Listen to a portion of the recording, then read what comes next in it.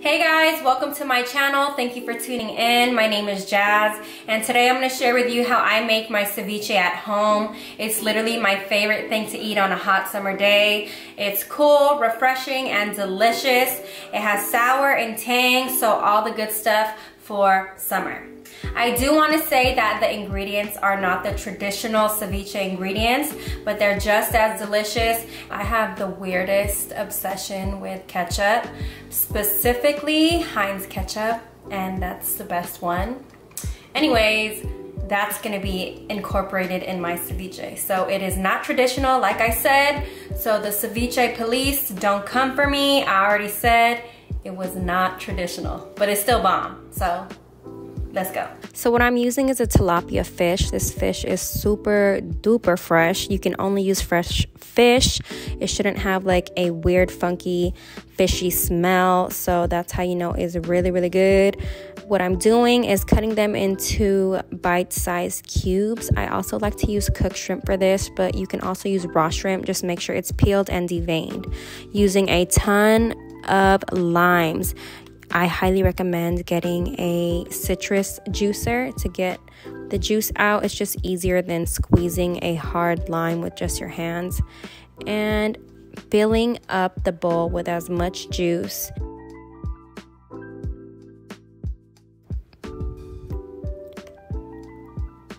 So one non-traditional ingredient I like to use is tri-colored cherry tomatoes. My favorite thing about these tomatoes is that they're pretty sweet. The seeds aren't hard. I'm just cutting them into 4, and they're just so pretty for summer because there's yellow, there's green tomatoes, there's orange, and there's red. So look how colorful and pretty that looks. Adding that into my bowl, gonna give it a little tossy toss. This recipe is actually really healthy too, so I like it for summer because it's healthy and refreshing. So another non-traditional ingredient is an English cucumber. What I like about these cucumbers is that the skin is very soft. No need for peeling. The seeds are soft. You don't need to deseed it. It is perfect just like that, and it's quicker. It's quicker to use these for me than the other cucumbers.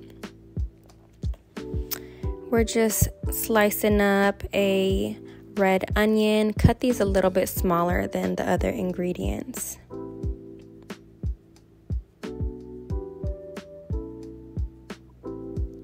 Like so. Add that in, and you can see how colorful everything is. It is so pretty. It just screams summer. Adding in some salt, little bit of black pepper, and mixing it on up.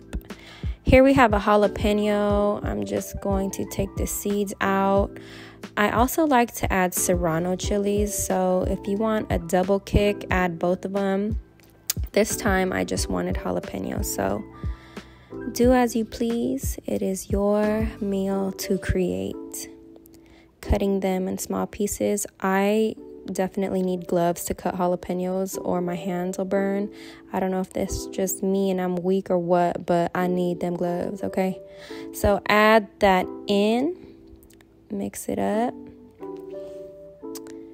and some minced garlic. Make sure your garlic is finely minced. You don't want to bite on a big chunk of garlic. And here I have some lemon juice. I just had a couple extra lemons in the fridge, so I'm just adding that in. Here we have some Kent mangoes. They are the firm mangoes. Cutting them into little cubes. And the sweetness kind of just balances out the citrus of the lime and the lemon. So I love to add this in there.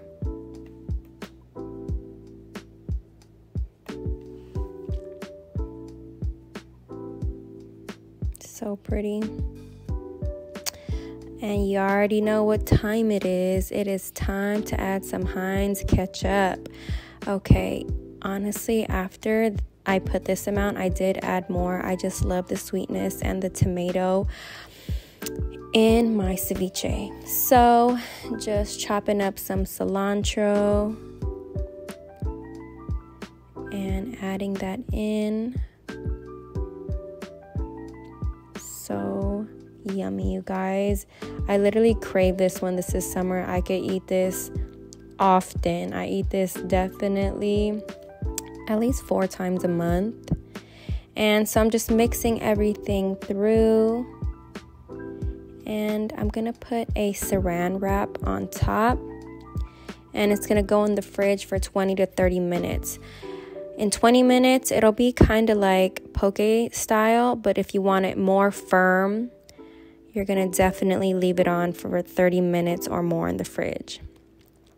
So here we have it, 30 minutes later, my ceviche is done.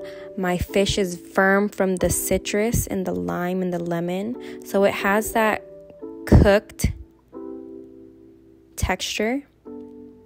And even the next day, it's still good. But you don't want to go on beyond 2 days because the fish will lose its texture. All right, and you guys can see how simple and easy that was. You literally chop everything up and put it in the fridge to let it marinate. And 20 minutes later, you have a delicious meal.